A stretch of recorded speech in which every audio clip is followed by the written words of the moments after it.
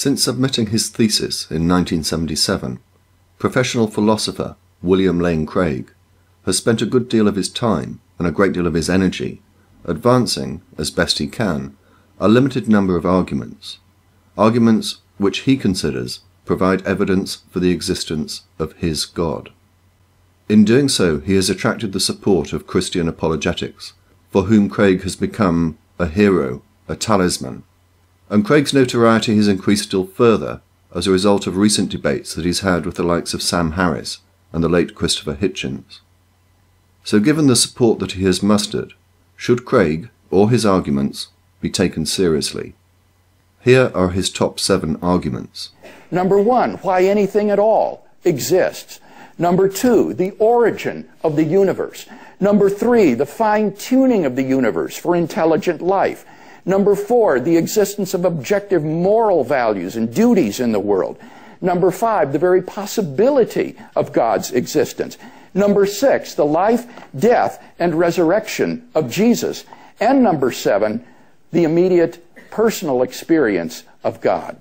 My first point is to note that all but one of Craig's arguments can be, have been, and still are used by people of different religions to argue for the existence of their particular god or gods.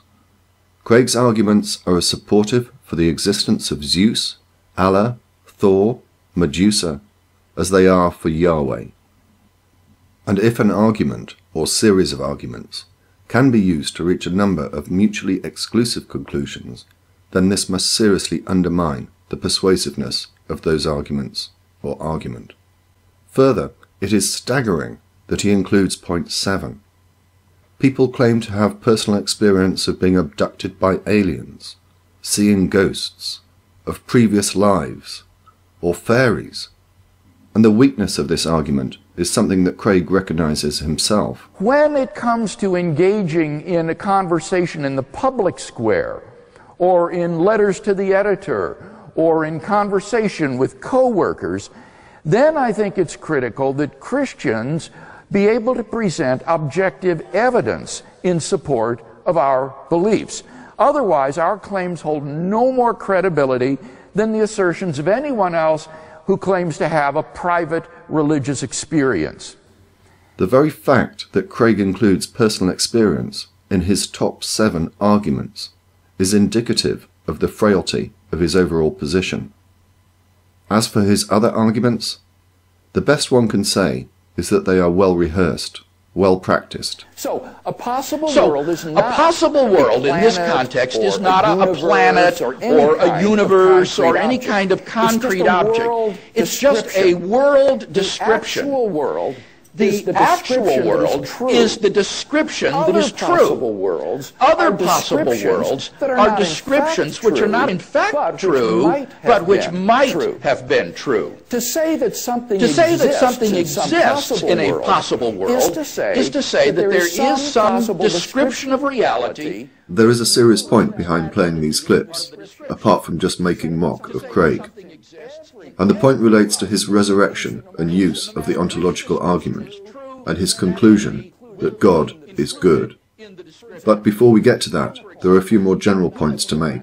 Do not, in fact, exist. But there is some possible world in which unicorns exist. On the other hand, many mathematicians think that numbers, for example, exist in every possible world. Another tactic which Craig is keen on using is to seek to give credibility to his arguments by appealing to authority, or as I call it, name-dropping. The philosopher Derek Parfit says, David Hilbert, perhaps the greatest mathematician of the 20th century, wrote, as the physicist P.C.W. Davies explains, according to Jakob Kramer, an Austrian specialist, N.T. Wright, an eminent New Testament scholar, concludes, as Anthony Kinney of Oxford University urges, according to the prominent New Testament critic Gerd Ludemann, Roger Penrose has calculated. Michael Roos, a noted philosopher of science, explains, but two can play at that game. Peter Millikan, Gilbert Ryle Fellow and Tutor, Hereford College, Oxford. Stephen Law, Senior Lecturer, Philosophy, University of London. Arif Ahmed, Senior Lecturer, Faculty of Philosophy, Cambridge. A.C. Grayling, Professor of Philosophy, University of London. Michael Tooley, President, American Philosophical Association. Shelley Kagan, Clark Professor of Philosophy, Yale. Victor J. Strenger, Adjunct Professor of Philosophy, University of Colorado. The reason that I've cited these people is that all of them are professional philosophers. All of them have had public debates with Craig, which are available on YouTube, and all of them disagree with him.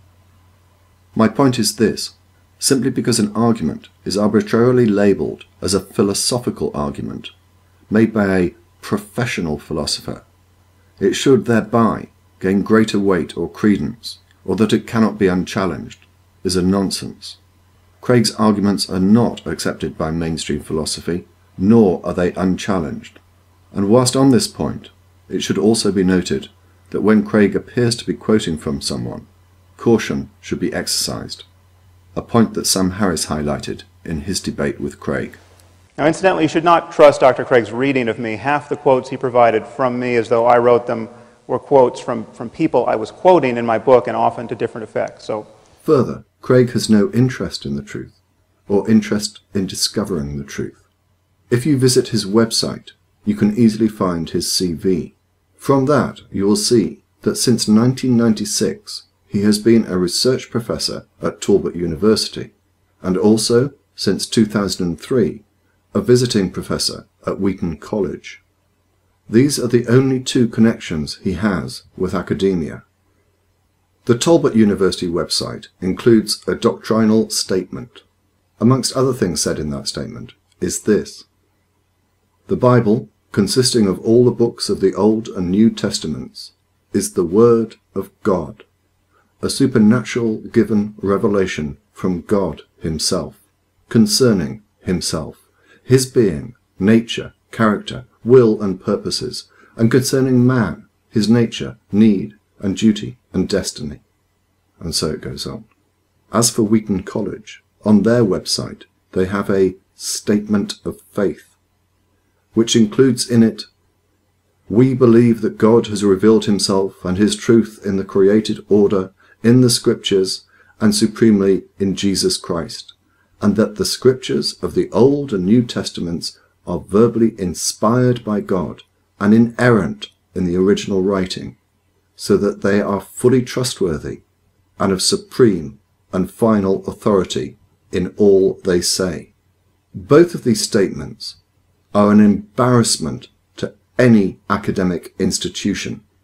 They are the very antithesis of what an academic institution should represent, namely the promotion of free discovery and understanding and learning. Imagine a reputable university that had a physics department with a mission statement that said, "We believe that Newton's laws of motion are inerrant and unchanging. We are committed to further the works of Newton, who we believe is the greatest physicist ever." The very fact that Craig has associated himself with these two institutions, and only these two, is sufficient, in my view, to dismiss Craig as any credible academic. And if you think that my statements about his interest in the truth are bold or unjustified, then here it is, from the horse's mouth itself. And my view here is that the way in which I know Christianity is true is first and foremost on the basis of the witness of the Holy Spirit in my heart, and that this gives me a self-authenticating means of knowing that Christianity is true wholly apart from the evidence.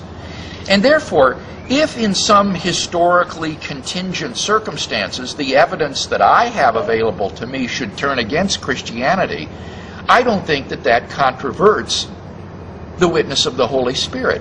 In such a situation, I should regard that as simply a result of the contingent circumstances that I'm in, and that if I were to pursue this with due diligence and with time, I would discover that in fact the evidence, if I could get the correct picture, would support exactly what the witness of the Holy Spirit tells me. Turning now to the ontological argument. This is classically described as follows. We define God as the greatest possible object of thought. Now, if an object of thought does not exist, another, exactly like it, which does exist, is greater. Therefore, the greatest of all objects of thought must exist, since otherwise another still greater would be possible. Therefore, God exists.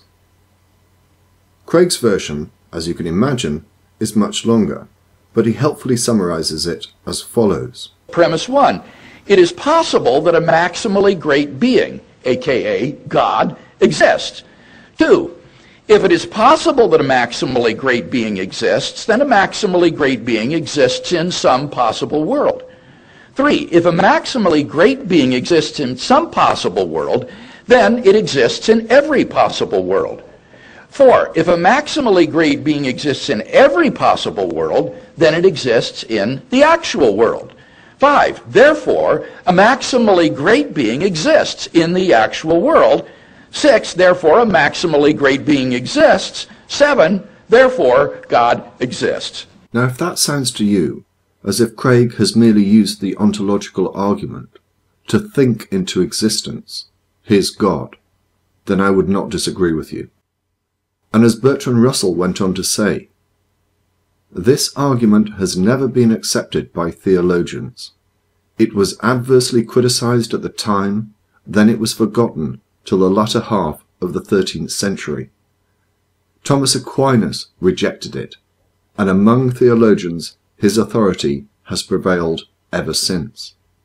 But not only has Craig resurrected the argument, I think he's added to it. Listen to his argument again. Thus, by definition, God is the greatest conceivable being, a maximally great being. So, what would such a being be like? Well, he would be all-powerful, all-knowing, and all-good. He has extended the definition of greatness to include goodness. And thereby, Craig has set himself up not only for criticism, but embarrassment. Unfortunately, you'll have to wait until part 2 before I can expand on that. But in the meantime, if you are wondering who might buy into Craig's argument, or the ontological argument, meet Shock of God. First one is called the ontological argument. The ontological argument is it deals with what's called possible worlds. And when we're talking about possible worlds, a possible world is just a way the world might have been. For example, there is a possible world. There is some possible world in which unicorns exist. But there is no possible world where you can have a married bachelor. Like the concept of a married bachelor. He is the highest, most powerful, most excellent being. God is by definition the greatest conceivable being. And if it's possible to have a God like this in every possible world, he exists in all of them.